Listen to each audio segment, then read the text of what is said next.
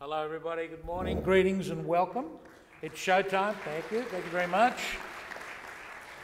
You can see I don't do anything constructive on the computer, I just spend a lot of time making little videos and having a good time. You'll see some of my other videos later on.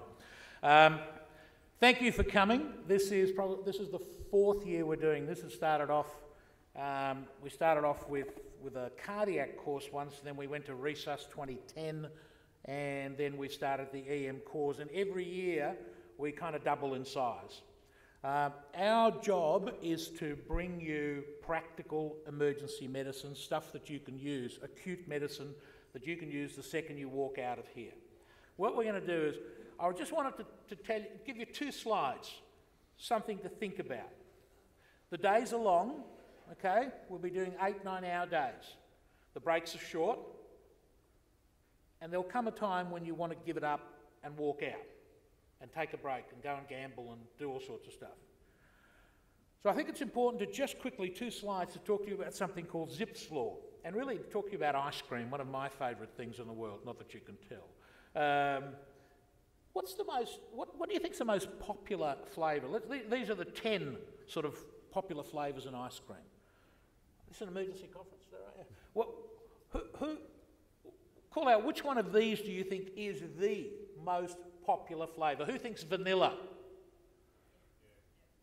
Right, that's a lot of the room. Chocolate? All right, well, it's split almost evenly. In fact, vanilla is the most popular. What's that got to do with anything?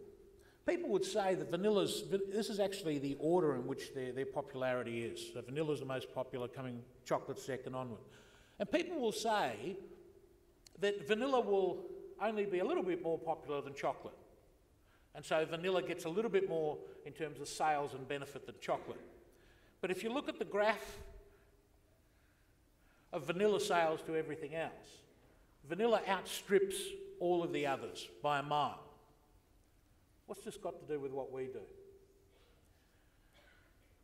When you're at the top of your game, when you really sharpen your skills, the difference between the best in the game and the second best is vast. And very recently there was a book that came out by a guy called Seth Godin, who's a marketing and business guru, called The Dip. And the dip looks at, and this is a real phenomenon, looks at what happens when we just get a little bit overwhelmed and a bit overworked and we don't want to take ourselves to the next level. And most people will tend to want to give up at this point. This is the point, the dip.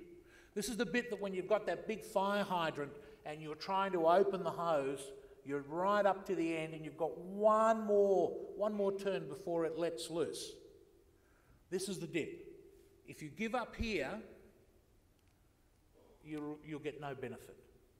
But if you push, if you lean into it just a little bit harder, and this weekend, if you stay awake a little bit longer, if you take one extra note, if you don't bury yourself in the notes but actually listen to the speakers and see what can I take away from this and use this practically, you overcome this dip.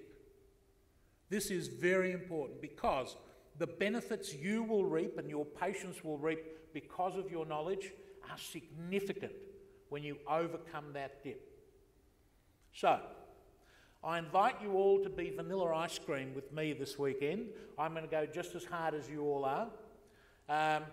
I want you to ask questions. We're going to try and have some time at the end, if we can, to ask some questions.